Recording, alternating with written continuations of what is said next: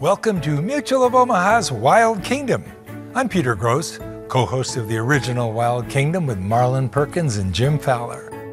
In the early days of filming wildlife, as you'll see tonight, researchers had to capture animals in order to observe and learn from them. But that's no longer the case today. Modern technologies such as drones and satellite tracking offer new ways to study animals in their natural habitat with less intrusion, free from human touch. Wild Kingdom set the gold standard for nature programming and introduced generations of young people to the wonders of the natural world. Fortunately, the successful research that began with our original series helped many animals make a comeback from the threat of extinction. And that's good news for the Wild Kingdom. So sit back, relax, and enjoy Mutual of Omaha's Wild Kingdom. Mutual of Omaha's Wild Kingdom is presented by Mutual of Omaha, people you can count on.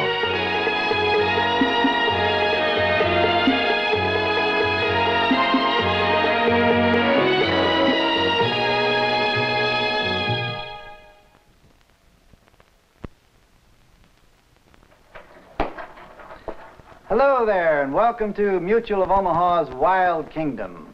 As we explore the Wild Kingdom and search out the many interesting things it holds for us, we're likely to chance upon some of the strange ways of the wild. Animals have many strange ways, or so it seems to us, but by careful observation, we can sometimes see unique courtship dances, unusual bathing habits, or interesting ways that animals have of saving up for a rainy day. There are those that we just can't explain. And then there are some that are even difficult to interpret. For example, is this a gesture of friendship or of animosity?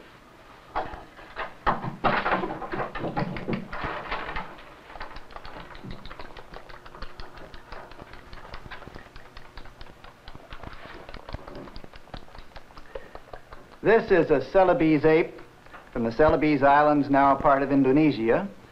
And this gesture of lip smacking is a gesture of friendship. It's one that says, "Hi, pal, come on over, let's get together and have some fun." They say this to their friends if they're people or if they're other monkeys. And these are most interesting and I think very friendly monkeys. Here comes Jim with another friendly monkey, Morgan, a stump-tailed macaque from the Orient who has a very strange habit that is characteristic of all macaques, including Blackie here. Jim, set that food tray up there on top and show them what we mean. Well, we're seeing an example of very quick storage and hoarding of food. These monkeys do this because they're family animals, and when they get near a food tree, they want to be sure they get everything that they possibly can. Now, that pouch is like a big sack on either side of the jaw, and he crams it full, and in a while you'll see that, you know, when he finishes cramming it, then he goes ahead and eats all he can, too. Mm-hmm. But this is good because later on he can go off into a tree and take his hand and push those pieces of food back into his jaws and eat them, and he can eat all day this way in safety. It's very handy. That is a wonderful thing. Of course, one of the odd things is that all monkeys don't have those cheek pouches. I think that's odd, too. Just the old world monkeys have them. Yeah, not all animals have pouches either. That's right. And mostly the animals that have those cheek pouches are monkeys and rodents. And of the rodents, mostly those that have cheek pouches are those that have to eat on the run, or else those that store their food underground. Hamsters are good examples of rodents with well-developed cheek pouches, which they fill with food similar to the way the monkeys do, and then carry that food into their underground burrows. Hamsters gather their food from long distances away from their own burrows and stuff all kinds of different seeds, grasses, grains, fruits, vegetables in their pouches, filling them up and then taking them full down into their burrows and placing the food in the storage chambers. Well, those cheek pouches are a little bit longer than they are on a monkey, too, and more full, aren't they? Yeah, and in addition, they carry other things like nesting materials, grasses, grains, strings, and things like this. And you know, Jim, The seeds and grains that they store underground are actually fit for human consumption and are dug up and eaten by the people of Europe and Asia during years of famine. Well, that might be a good thing to know. He must have his pouches full because he's starting to go back in his cage and dump them out now. There are many ways in which animals hoard or store their food. Our nature photographer and my good friend Warren Garst had the good fortune to photograph what I think are very rare examples of hoarding behavior seldom seen. Here's a small rodent called a pika, who lives in the high mountainous areas of western North America. He also lives in Asia and Europe. The American pika is known as the coney. He's related to the rabbit and the hare. What makes him so interesting to us is that here is one of the few animals that actually seems to harvest a crop. It's true he doesn't plant his own crops like we do, but as we watch him at work collecting grasses and roots and storing them away for use in the winter, we realize that this animal has developed his own special way of withstanding the rigors of climate. As any good farmer will tell you, grass must be dried before it can be stored. So this pika first stores his harvest in haystacks in the open where it will dry. He will collect enough roots, leaves, and stems to fill his underground storehouse. From these materials will come a nice warm nest and enough food to last him throughout the long, cold winter. And you really can't blame him if once in a while he pauses to sample some of the harvest. The instinct to hoard nesting materials and food is very common among small rodents. This little Arctic ground squirrel also has a problem. Instinct, perhaps triggered by the changing length of the days, has told him that he'd better start preparing for winter. In the northern areas where he lives, the ground will be completely covered with snow from 3 to 6 months of the year. During this time, he will have no food except that which he's collected and stored. And there will be no warmth except that which he can preserve in his own body by building a snug grass nest in the burrow. Yes, this little Arctic ground squirrel has a problem. His problem is survival, and each year, by instinct and hard work, he solves it.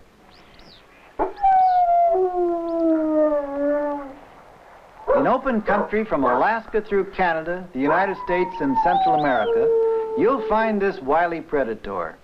He, of course, is the coyote, and he lives on an all-meat diet, part of which is rabbit.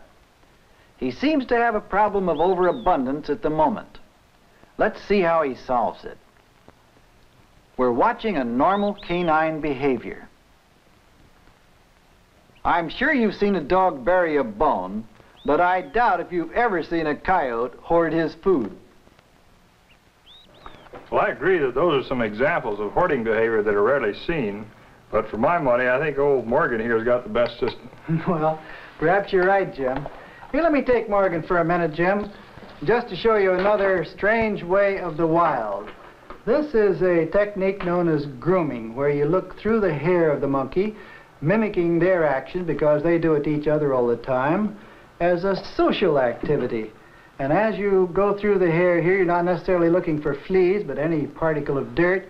And this is the way to make friends with monkeys. I've made many good monkey friends in our monkey house by simply offering to groom them. You see how nicely relaxed they get when you offer to do that? The ways in which some animals bathe are indeed strange. You remember the story about the boy that went to the circus manager and asked for a job? His first job, and said he wanted a really big one, so the manager put him to work washing the elephants? Well, it is a big job. And in the wilds of Africa, elephants have solved this bathing problem in their own way. Many animals take a dust bath and will also at another time bathe in water. The dust bath will help to get rid of ticks and insects which are so irritating to their sensitive skin. The elephant's trunk serves many purposes, and with it he has a food supply that's not available to other browsing animals. His real problem is quantity, and he has to do things in a big way. This is truly a spectacular sight, one of those rare moments in nature which we're sometimes privileged to see. Dust bathing in the smaller animals is just as important as it is with the larger. But in the smaller ones, it's important for the care of their fur or their feathers. One of the finest and softest furs in the world is found on the chinchilla. And this little rodent loves nothing better than a dust bath in fine, clean dust.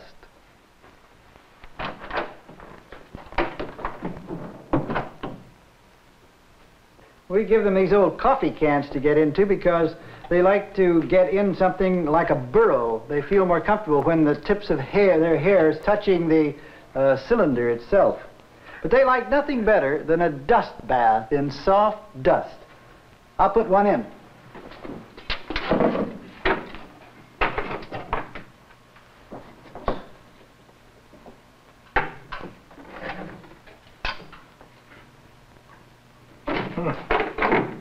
Well, that woke them up. They were just about sound asleep, I think. Yeah. They get a pan of soft dust every afternoon here in the zoo. And they're a little curious about it at first. They have to sniff it and make sure that everything's all right. Very suspicious about this. Yeah, but eventually they hop in, and once they do, then they start rolling over and over. That looks fun. Isn't that a great, interesting thing? Now, of course, they don't have parasites here in the zoo, but they dust bathe just the same. I think it's to take the oil off of their fine fur. Yeah, once they get started, there's lots of activity with this dust bath. Chinchillas bathe in something dry. It's a little more unusual for an animal to dry on something that's wet. Otters do this. Jim has been making extensive observation on a pair of otters in northern Wisconsin. Jim, when did your observations start? Well, it started in the spring when the otters were babies. Like most mammals, otters are usually born in the spring, generally as twins, like these two kittens that I found along a spring-fed stream in northern Wisconsin. In order to observe their natural behavior, I worked with my camera in a blind some distance away. Otters are beautifully streamlined for swimming, with a flat head, small ears, a flexible body, webbed feet, and a powerful tail that's used as a rudder.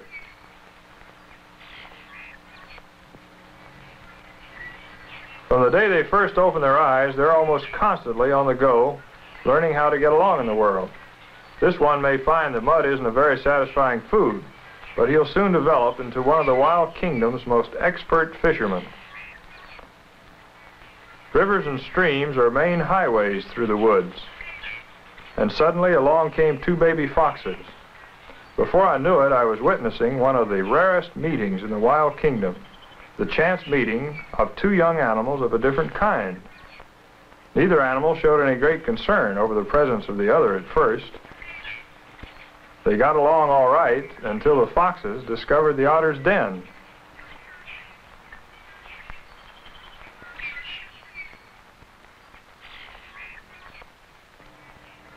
Then the otters decided that they better have a look into this.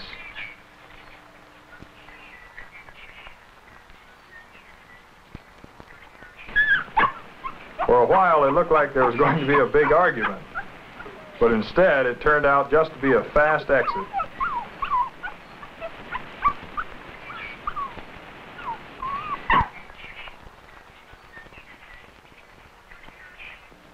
Those young foxes didn't know how lucky they were. They left just in time because a mother otter will defend her young at all costs.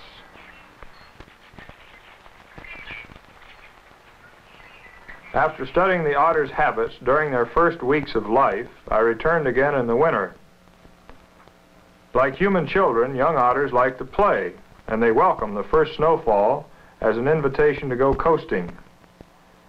Now they find that their streamlined bodies, so well adapted for swimming, are equally well adapted for tobogganing.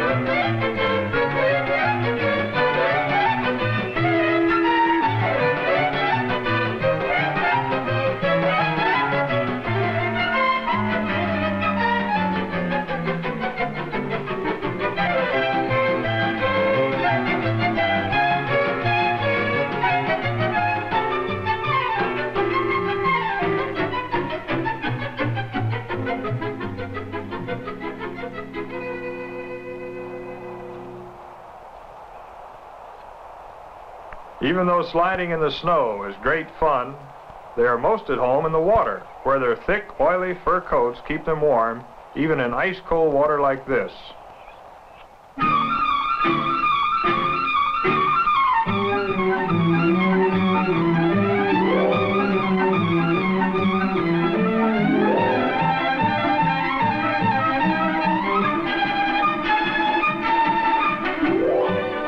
After the swim comes their strange way of the wild. They dry themselves on something wet, snow. By rubbing their fur on the blanket of snow, the water is absorbed. These otters like the snow. They like the feel of it and the taste of it. There's no doubt that in the wintertime, otters have fun.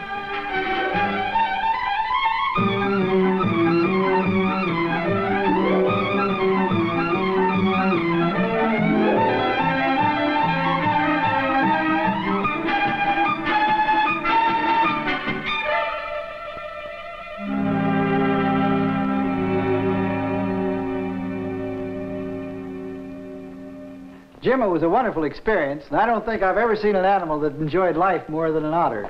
We have a wonderful little otter right here in the zoo. About as fun-loving and carefree as any animal I've ever known.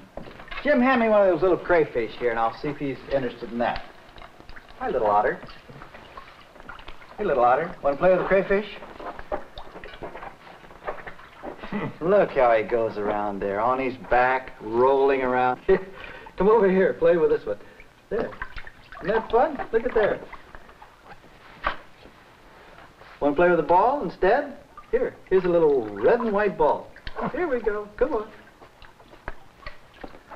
I've never seen anyone have more fun than an otter.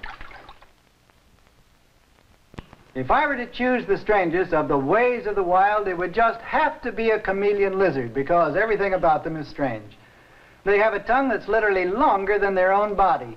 And with this, they grab insects, like the cricket that I'm putting on this branch. Well, he's zeroing in on that already. Yeah, he's starting towards it, isn't he? Now watch, Jim. Look, he's getting ready. Wacko! Yeah, you see how fast that action was? That was a real bullseye. Yeah. It was so fast. Let me do it again. Yeah, I could hardly see it that time.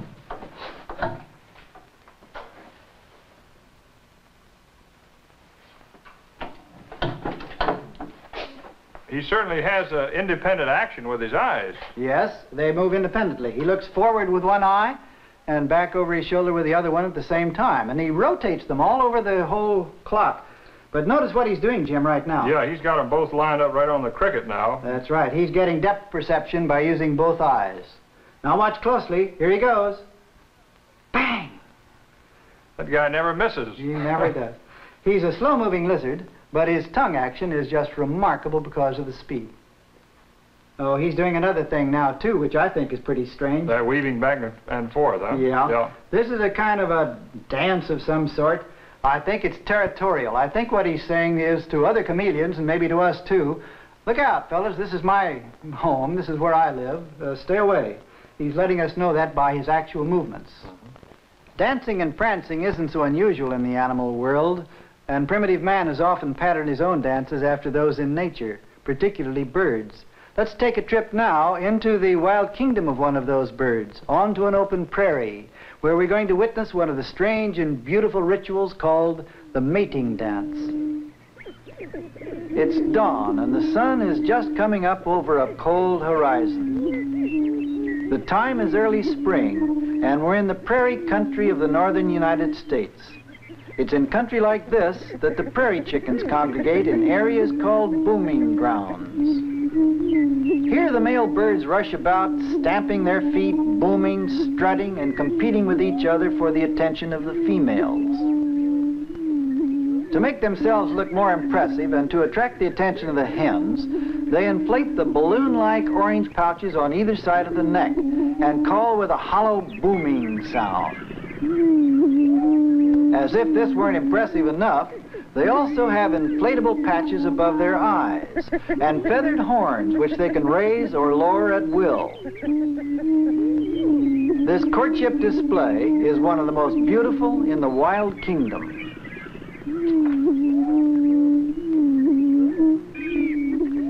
Equally spectacular is the courtship display of the sage grouse, a much larger bird than the prairie chicken, with tremendous inflatable pouches. His aim is to collect as many hens as possible and to scare away all other males. Perhaps here we see an example of strange behavior which will help perpetuate only the strongest members of the species. In the wild kingdom, this is the formula for survival. If you think the dancing and strutting of those birds was strange, I'd like to have you meet a member of the monkey family that has one of the wildest and strangest dances you've ever seen. He's a relative of little Susie here. Heine the First, right out here in the monkey house. Come on, Susie. Let's go. You got this.